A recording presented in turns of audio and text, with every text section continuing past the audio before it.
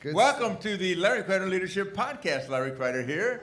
And with me is the brand new International Director of Dove International, Merle Shang. Yeah! We are, as you can tell, we are live. We are at Sandy Cove, Maryland. And we are at our International Leadership Conference. And just 2 days ago, we had the leadership transfer. And we've had an awesome week here together. And we have with us today, in fact, Merle and I are going to handle this together. We're going to ask you hard questions. And we are here with Steve Backlund. Steve from Northern California. You have blessed us so much. Thank you for being on the podcast. So glad to be with you. Great. Well, you've written all these books, you know, and you're a leader to leaders, and we're so honored and blessed that you're here. But we would like to focus in a bit on this podcast on the culture of empowerment, one of the books you and I think your brother had worked on together. And we'd like to talk to you about that. First, we're going to start with a quote. And Merle, you've got that quote. Right, sure. Here we go. Every organization has some kind of culture. A wise leader shapes culture intentionally and chooses a model where empowerment is the norm. So that was in your book, and so we want to hear about that. We're going to jump right in that. I wrote that? Yeah. Yeah, you did. Yeah. I think one of the things that you mentioned is the same environment that raised up Peter, James, and John also raised up Judas. Talk to us about that. Yeah, it's so powerful that, my senior pastor, Bill Johnson, he said, my goal is not to build a big church, but to build big people. And that's changed my life. And even before I heard that, the Lord had kind of put that in my heart. And yeah, Jesus, the same culture that created 11 world changers, also created a Judas. So if our goal is to prevent a Judas, we'll never have 11 world changers. That's good. So if our goal is just to prevent bad things from happening under our leadership, then we're not going to have the culture to raise up world changers. And so it's a culture of understanding what is the purpose of leadership. The purpose of leadership is not just to create slaves to accomplish the leader's vision. Correct. And certainly there needs to be a loyalty and a commitment to the leader and an embracing of the same core values, and that's key. But the main purpose of a leader, and we heard it even today, is to equip the saints for the work of the ministry. It's to give people tools to change the world. And so we realize that the people around us they've got gold in them. Right. And once we believe that, and we know as a leader that one of our main assignments is to see what that gold is and help them believe in it themselves and change the world with it, then that changes our focus. Yeah. Take a few minutes and tell us how you learned all this. I mean, just tell us a little bit about you and how you learned a lot of these things about empowerment. Well, I learned with my wife a lot. Because my wife is very different than me, and I tried to use my own motivational techniques on her. Did it work? No, it did not work. And I remember I made her cry one more time. Because I was just trying to guilt her into doing the right thing. What I thought was the right thing. Sure. And so the Lord said, he says, I'm going to change your heart towards her. I want you to see the gold in her. I want you to love her unconditionally. And I want you to see her as I see her. And I didn't do it perfectly, but I had a heart change. Wow. Sure. And so my heart change of understanding her and that she's not wired like me and what are her giftings and to become the biggest encourager in her life. And she's one of the most changed people I know. Wow. And then my first church I pastored, I realized that my beliefs about them were the problem. I remember kind of complaining to the Lord about my people. And he said, Steve, do you know what your people's biggest problem is? No, Lord, what's my people's biggest problem? He said, it's you. Yeah. Wow. Because they have enough issues in their life, let alone having a leader who does not believe in them, who sees them according to their past experience. And so the people that the Lord brought to me were, my training ground, and also my learning how to empower myself, because all of that led into a leadership style of the culture of empowerment. Yeah. So you use the word empowerment. Talk about what that really is from your perspective. It means give power away. Yeah. You give power to people to impact what you're doing. For instance, I want to empower my people to influence me, my leadership team. I want to be influenceable. Team, we build team, and I don't just want to be a team leader who decides and announces to the team. I want the key people on my team, because you think about the fivefold ministry. There's different perspectives. There's different gift mixes. I have my own perspective, but I need other people to influence me. So it's giving power away. It's giving opportunity. It's helping people believe they're significant. When Bill Johnson, he went to a little town called Weaverville, California in the 70s. It was his first pastorate. And one of his goals was to convince those people they were significant. Wow. Just that was his goal as leadership. Sure. And he was there 17 years. And the church, it was a small town, so the church was about 250, 275. And the last year he was there, 160 of those people went to another nation to minister. And so they got it. They were empowered. They thought they could do it. That's incredible. So you talk a lot in your book specifically, and I have to say I love this book, Culture of Empowerment. Yeah. We've taken some of our teams through it. It's shaped some of the way it put language to what we already feel and what we know is right in terms of empowering people around us. You talk a lot about not just giving that power away, but helping people believe in themselves and being super supportive of them and investing in them. And I want to ask a question about holding, in an environment where you are their biggest cheerleader, but yet you have to hold them accountable. How do you do that? That's good. How do you, in the same way of empowering and Great saying, question. Yes, you can do this, you have it in you, how then do you also hold accountability to standards so you have a spirit of excellence? That's a great question. And I should have warned you about that. The first, when we were pastoring near Las Vegas, Nevada, there was a gold mine there, and they moved hundreds of tons of dirt a day, but nobody ever talked about gold.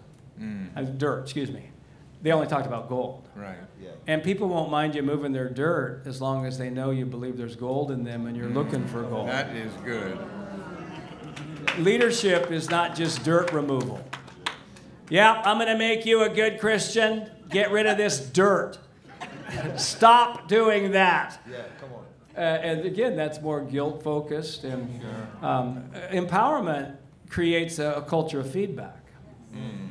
And talk about that. A culture of feedback is where we as a leader are willing to get feedback ourselves. We need to be accountable. Yeah. We need to model that we're not a loose cannon, that we're not a lone ranger, it's just, I just hear from God, that it's where we are.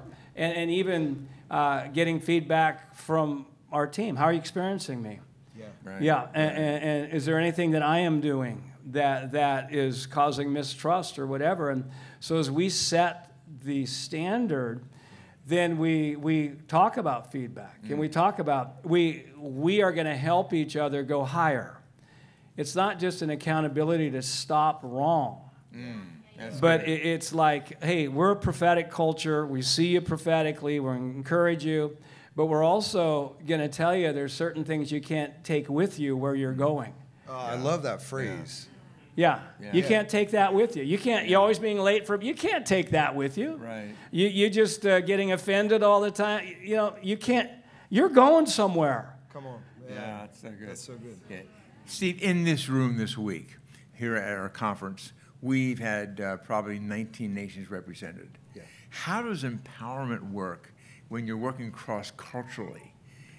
Talk about that. Well, One of the core values that we have is that I seek first to understand before I seek to be understood. That's good. And that, whether cross-culturally, different generations or whatever, I want to seek to understand you. I want to ask great questions. I don't want to come in as the, answer person. Yeah. I want to come in as the understanding person. Beautiful. Because trust is the currency of influence. Wow. So if people don't trust us, right, we can't empower.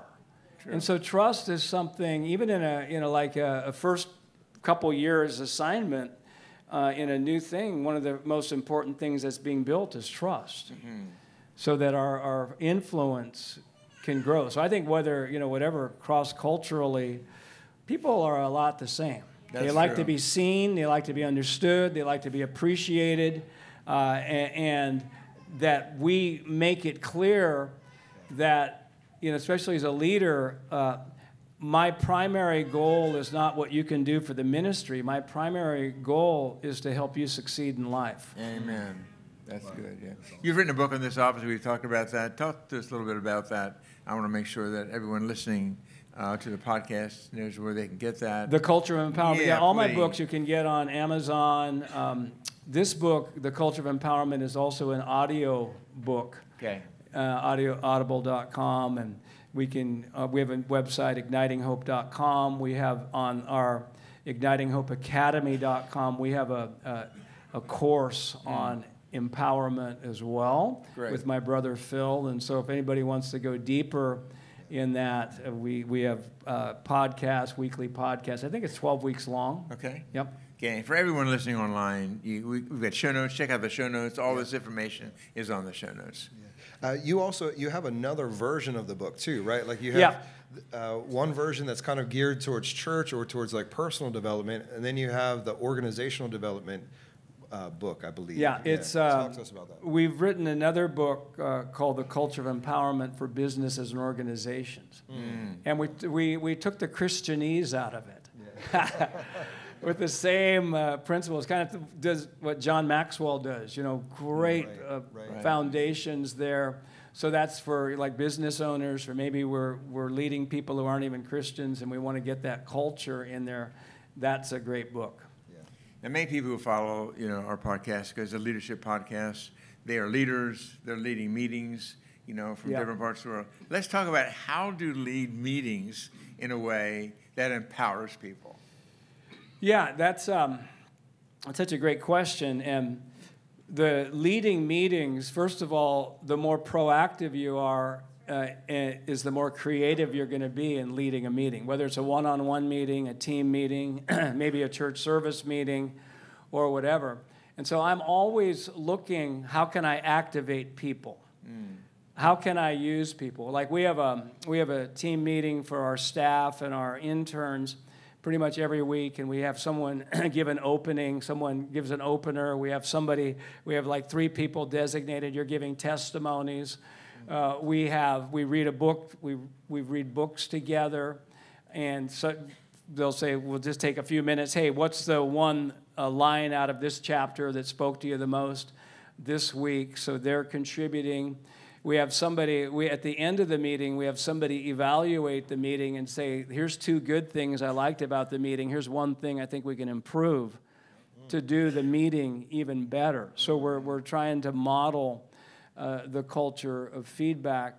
So yeah, definitely we want to train people. Usually when I travel, I have team members with me, and I give them some time at the end to, just release prophetic words or encouragement. And so I'm always looking for opportunities of how can I use people. And then very often in those meetings, we'll give feedback in the meeting. Hey, what you just said was so good. Here's an idea of how even to take it higher. In that. So there's a lot of interaction. That's awesome. Go ahead. That's awesome. You talked in one of the previous sessions here, you talked about not being a victim of the people that you lead. And there's a quote that you said, it said, if we look to those we lead to meet our needs, we ask them to empower us instead of the other way around. Talk about that. Can you unpack that a little bit? Yeah, I mean, the nature of most relationships is excitement when we first meet, then disappointment, and then either disconnection or connection. Wow, that's good. Say that again. The nature of most relationships, I mean, it happened in my marriage, excitement, disappointment, and Wendy would say the same thing. Steve, you disappoint me. Yeah. And then either disconnection or connection. So, you know, just the leading people, being a victim of your people I've intentionally say, I choose you again. I choose you again. Because the disappointment is the tendency to allow people's behavior or hearsay information about people to cause us to withdraw our heart from people. That's a tendency we can't take with us where we're going. And that's a tendency of leader. I get disappointed, then I withdraw my heart. You know, and that thing is really hinders empowerment, because who I believe I'm talking to, whether it's my wife, my children, a congregation, who I believe I'm talking to, how great I believe they are, is going to determine the level of empowerment in my words. Because out of the abundance of the heart, the mouth speaks. So being a victim of my people, that's just, that belief system is going to create a lot of lapse in the wilderness. Yeah, yeah. I remember just in my life, like trying to get people to tell me to do what I think we should do anyway. Like trying to get them to empower me, right? Like trying, yes. You know, and there's a portion that you want to get buy-in, but then sometimes we can step into that side where we're actually looking for them. It's almost like I get something from your agreement from me, or I don't know if that's the right way to say that, but like, you know, I'm empowered by you in that sense. So talk a little bit more about that with, you know, how do we avoid that, because that borders on insecurity, where I'm looking to everybody else. How do we be confident in our leadership to not fall into insecurity, but still invite an empowerment situation where people can influence? Yeah, that's because we need to lead. We definitely need to be the leader, and be confident in our leadership. I mean, there's the two extremes are that, number one, the extreme is we're so insecure that we're a people pleaser, and we're not going to do anything unless, you know, that's the pastoral mindset. The pastoral mindset is always concerned about making sure everybody's happy. If anybody's unhappy, that is a bad thing. Well, that's just, if we lead that way, then we're not going to do anything. The other extreme is, I don't care what anybody thinks at all. I'm the leader. Right. And so it's somewhere in between. And I think having self-awareness, what side of that do we fall on? And I'm not going to let anybody speak into my life, but I do want key people to be around me. But there's always times in leadership where we've got to make a decision that's unpopular. In light of that, then, talk to us about how do we empower others that we're leading through managing conflict effectively? I think training our people to manage conflict. Okay. I believe, you know, some of the things, when it says to equip the saints, I think sometimes we think too narrow. When I was pastoring, I would have every year, I would have a marriage emphasis, a parenting emphasis, a financial emphasis, and a communication and conflict emphasis. You know, and because those are some of the most felt needs that we have. And so training people, talking about it a lot. Hey, conflict is normal. You know, if you're a monk in a cave burning incense and you're by yourself your whole life, you can look spiritual and not have to grow up.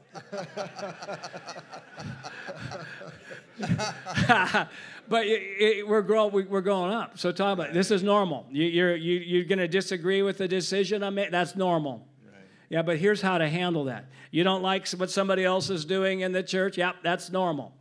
and give biblical ways to proactively. That doesn't mean you're not going to have to deal with things that are going to pop up, but it's going to decrease the likelihood of things, and it's also going to create a culture. This is how we do things.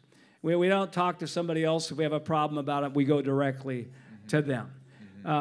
But sometimes leaders, because we don't create a culture of feedback, people don't have any option, they feel, except to gossip. And so I think just telling people, hey, if you have a problem with what I'm doing or whatever, okay, here's what you do. First, pray about it. We need to give some strategies to people rather than just assume they're going to know, because families are dysfunctional, and so we have to help people. Right. Great. Well, we're soon out of time, believe it or not. Merle, pick out your toughest question for this man. Toughest question. Let's talk about the Carnegie test. Yeah. Oh. Do you remember the Carnegie? I do. It's in chapter 1. Yeah. Yeah, Dale Carnegie. Yeah. Talk to us about the Carnegie Great test. business owner. I think of steel industry. I mean, just made a fortune out of that. And his way of understanding who he was going to promote was he would send a manager. They would go on vacation for 2 weeks, and then he would watch how his or his department functioned. And if it functioned well, that man was promoted. If it didn't function well, he was fired. Wow. And so really, leadership is I want to have a work myself out of a job mentality.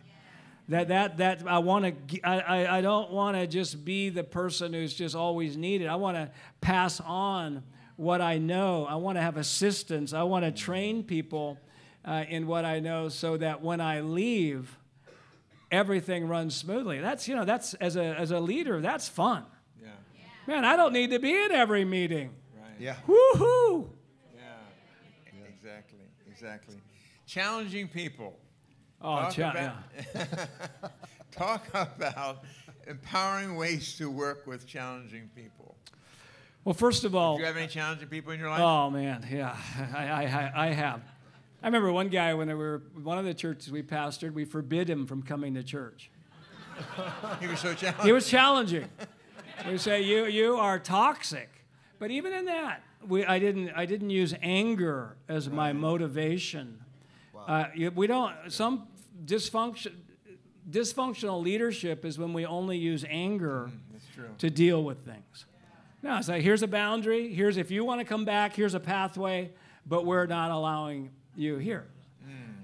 So challenging people, first of all, we need a heart for people. Because challenging people, the Lord loves them. Most people believe they're doing the right thing. Right. So I want to have a father mindset and not an elder brother mindset. The elder brother mindset first see what's wrong with a person or place. That's their default. The father mindset first sees what's right with a person or place.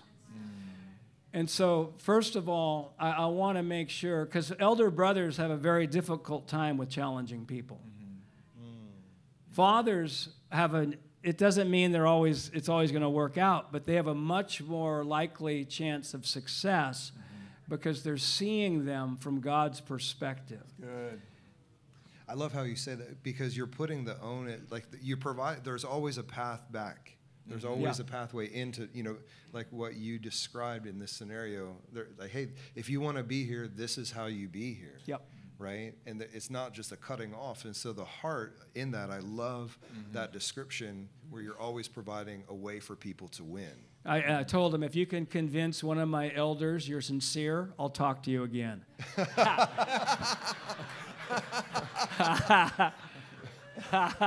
Here at this conference, some of us are writing that down. Yeah, that's yes. Yeah, but that's really good language, because sometimes in leadership I know for myself, we fail to have the right language to express the Father's heart to somebody, because you don't want to write them off, and you can go into the one side of the ditch on the one side of the road that says we're just going to let anything fly, or the other side of the road where you just entirely cut them off and are harsh, and that's not God's heart either. And so providing and that's one thing that I love about this book, is it helps to provide language for some of these scenarios and some of these things that we deal with as leaders. Right. It's so good. Right. And closing out here, you talk a lot about belief systems, and that has been one of the strengths of your life and your teaching. Talk a bit more about that, our belief system, and how that applies to empowering leaders. Well, first of all, our people, one of the greatest things leaders do is believe in their people. Right. And tell them, man, like in a pastor, I am so excited I get to pastor you guys. Man, I am blessed. I love you. And we're going to change the world. Amen. And being more leadership training focused, because once you get that in you, then you become more leadership training focused than trying to fix people focused. Right. And in leadership training, in my training of leaders and people, I'm more concerned about how they think than what they do. Okay, that's good. In my one-on-one meetings, I'm more concerned about their belief systems, because we can't consistently do what we don't believe we are. And so discipleship to me was his mentoring and training people. So I'm focused on telling people much more who they are than telling them what they need to do. Doesn't mean I don't tell them what they need to do, but I'm telling them who they are. Because if I'm only telling them what to do, then I'm probably more of a problem to them than a help. Well, we're going to close out our podcast because of time, but we'd love to talk to you for about 5 hours on this. It's so good. You have some books that would help people that are listening in the podcast. Again, everybody in the podcast, go to the show notes. There's a lot of information on there about Steve, his ministry, books. Mention a few of your books that you think. Yeah, I think the book Fully Convinced, The Art of Decision Making is one of my most powerful books. My wife has a book called Victorious Emotions, which is really, really strong. We've got the book Declarations, Unlocking Your Future. That is, because if we aren't empowering ourselves, because if we're small on the inside, it's going to be hard to attract big people or build big people. That's good. So I need to get big on the inside, and because if I'm insecure and I'm jealous and then I'm not going to, no matter how much I try, it's going to work against me. So those books are key. Good. I would like you to take a moment yet and pray. Pray for us here in this room. Pray for all those listening around the world in the podcast, that we'd become the empowering leaders God's called us to be. Would you do that? I would love to. And thanks, Larry, for having me on here. And Lord, thank you for that you've empowered us. You said, be fruitful and multiply and subdue the earth. You said, go into all the world. You said, you shall receive power so you can become my witnesses. You empower us. Right. Lord, you trust us. Oh, my. and Lord, we thank you for that. And we just ask you that you would just do a powerful work in all of us and how we see the people we lead. Lord, give us the tools that we can actually cause them to become what they never thought they could become. Just as Jesus caused 11 people who were ordinary people as world changers. Lord, we ask you that would be on us. And that as David empowered the mighty men, Lord, and caused them to become what they never thought they could become, Lord, we ask you for that David anointing to be on all of our lives, and that we would cause those in debt, distress, and discontent to become mighty men and mighty women doing great exploits, who exceed us, who become greater than us. That's our desire, Lord. In Jesus' name, amen. Amen. Thank you, Steve Backlund. Thank you. You're welcome. Thank you, Merle Shanks, for being my co-host today. Thank you, everybody here, and to everybody around the world listening to this podcast, Larry Kreider Leadership Podcast. Again, check out the show notes, and just remember, one small change you make in your life that God leads you to make will make a massive difference in your life and the lives of others as we obey God together. God bless you. See you back here next week.